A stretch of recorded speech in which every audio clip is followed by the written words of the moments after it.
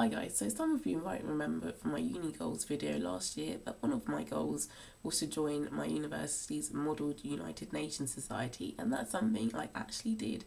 And recently in March I went on my first ever Model UN conference. For those of you who haven't heard of Model UN before, this is a quick summary. You obviously have the United Nations, which is this intergovernment organisation, and then you essentially pretend to be the United Nations.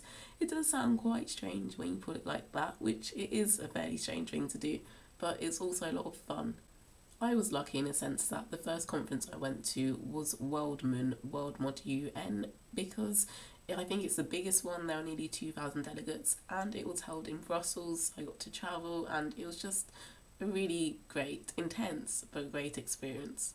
My university in Britain was actually representing Canada, and I was in UNESCO, which stands for United Nations Educational, Scientific and Cultural Organisation.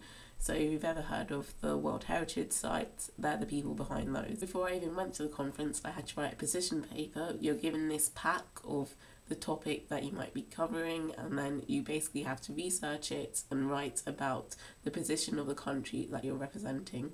The first debate we had was which topic we should devote our time to. What happened was that it was mainly the developed countries arguing that we should spend time on STEM education, and the less developed countries saying that we should do global entrepreneurship. We took a vote and we ended up spending 6 3-hour sessions discussing and trying to come up with a resolution paper for the topic of global entrepreneurship. Given that it was my first conference, I actually felt quite overwhelmed a lot of the time. For example, the committee I was in had quite a few unmoderated caucuses, and that's essentially where the different delegates can mingle amongst each other and talk about what their country wants. The pace of conversation was really fast. I felt like you couldn't miss a beat between one person finishing talking and then another person starting.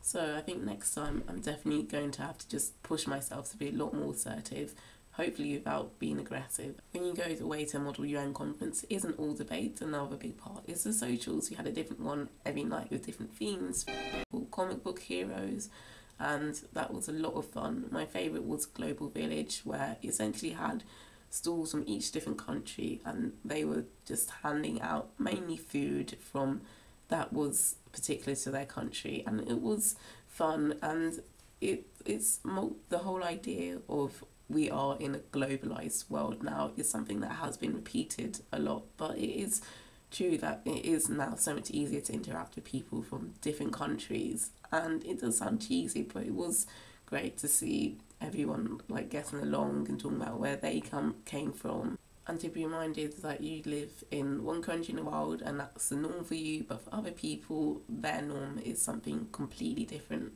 It was definitely a very exciting experience, especially the opening ceremony where everyone was together and you had lots of people shouting out the names of their countries, and just the atmosphere of being around a lot of people and you know you're all participating in the same thing. Another element I really enjoyed was bonding with the people from my university on a trip. A lot of them, I didn't really know them before the conference, but obviously we were away for 6 nights and we were spending a lot of time together. So there was just a sense of camaraderie rather. Unfortunately, I was so busy that I didn't get to film that much footage, but here are just a few clips that I did manage to get.